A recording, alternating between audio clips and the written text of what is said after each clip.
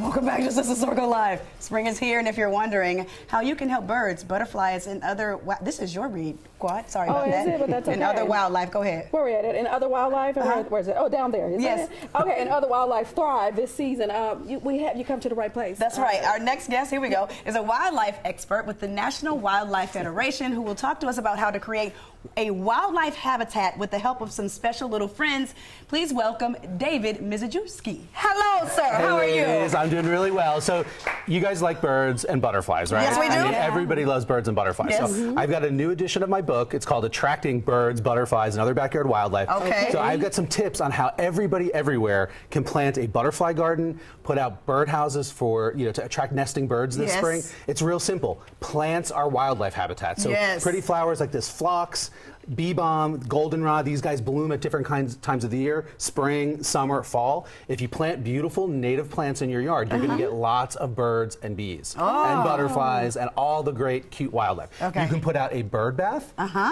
I mean, animals need water. So this is fun. Yeah, absolutely. This is just a ceramic bird bath. You can put this on the ground. Maybe there's box turtles around or little bunnies that want to get a drink out of this. If you hang it in a tree, then the birds will be able to come and get a drink. So the plants are providing food in the form of the nectar and the seeds. All the yumminess. Then you get the water source. Then we go down to the nesting box. And check this out here. Okay, so a lot of people call these things birdhouses. Yes. I call them nesting boxes because birds only use them to nest. They don't live in them. They don't live in them year-round. And so if folks put these out, this is a chickadee box, and there are chickadees that live all around the country. You can actually have baby birds being raised in your yard. It's really neat. And here's another That's cute, Boots. Another important tip. These birds feed their babies bugs.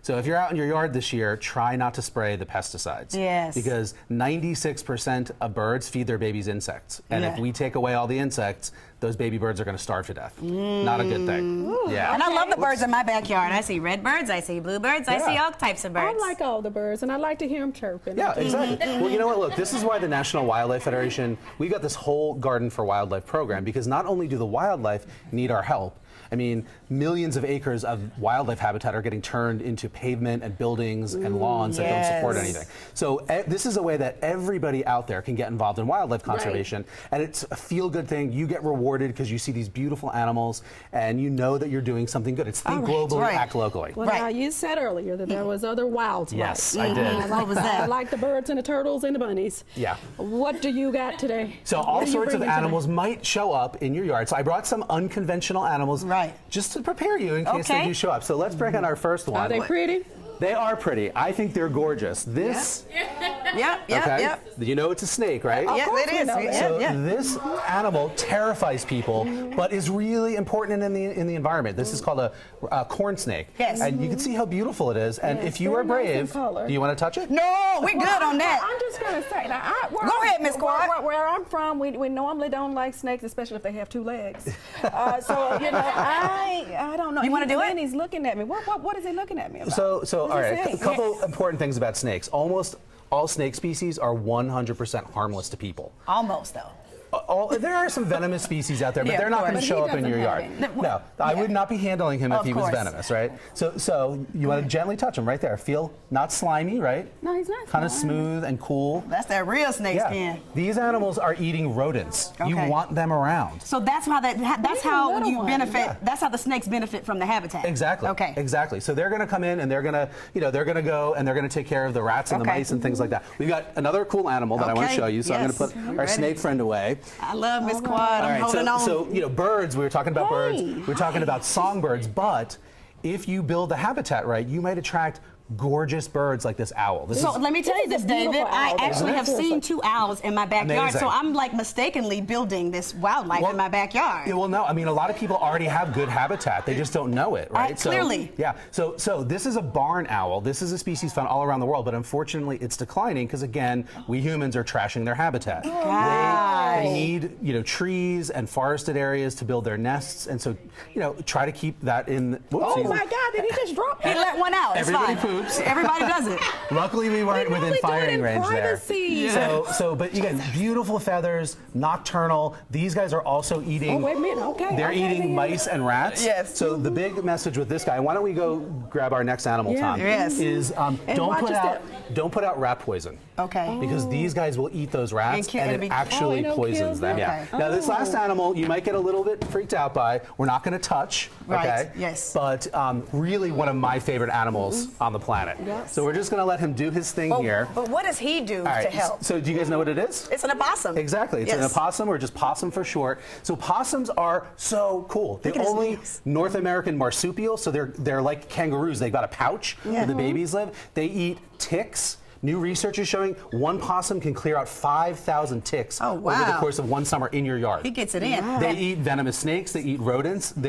You don't want to pet them or touch them. They are wildlife. Yeah. I'm trained to do this. Okay. If you see one of these in your yard, it's an awesome thing. It means you've helped the wildlife. Again, David, I saw a possum in my front yard in the tree. So the people that owned the house before us, they were very much into the yard. So what we're going to do is we're going to certify your yard, Rashawn, yes! as a National Wildlife Federation certified wildlife habitat, because you obviously have it going on, and everybody can do this. Yay. If you plant native plants, put out some feeders, put out some nesting boxes. My book is a how-to on how to do this. It's called Attracting Birds, Butterflies, and Other Backyard Wildlife. Yes. And again, it's a feel-good thing. You'll be helping the environment. You'll be helping the wildlife. It's a great way for kids to learn about nature right outside their door. Hey, man. So, yeah. How you doing? All right. Well, David, tip them that way. This is fantastic. I mean, we've learned a lot about what we're already doing, obviously, for me, and what you can do to help in your yard. That's what it's all about. That's perfect. That's perfect. Well, thank you, Mr. Opossum, or Possum for short. He need to go to get his manicure. That nail right there in the middle.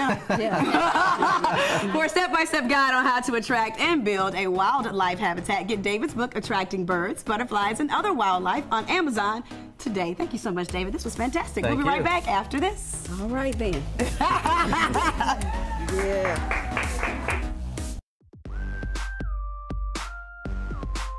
Welcome back to Sister Circle Live. Well, folks, if you have a fear of animals like our sisters Selena and Trina, they have not decided to join. Are you good? Let me offer you a little incentive to face that fear. The real Tarzan, you and your animals are welcome down to the circle. I mean, you know, that's just kind of how. Oh wow! Oh wow! Wow! Hey there, friend. You look good with that shirt off. Oh, come on! No, you didn't. Trina, would you like to join us to say goodbye? Bye. Because the owl's right there. It's fine. He's not gonna do anything. No, okay. That's fine. Well, he's really pretty though. Yes. Look at Selena. That's so funny. They are not here for it. He's there from there. Totally safe. Yes. Yeah. Look, I'm gonna go ahead and just stay okay. Take your word for it. It's okay to appreciate wildlife from a distance. Absolutely. Right. We'll be back Monday with a double dose of Braxton's because Tawanda will be here. Look, it's too much. God created the owl, man. God created the owl.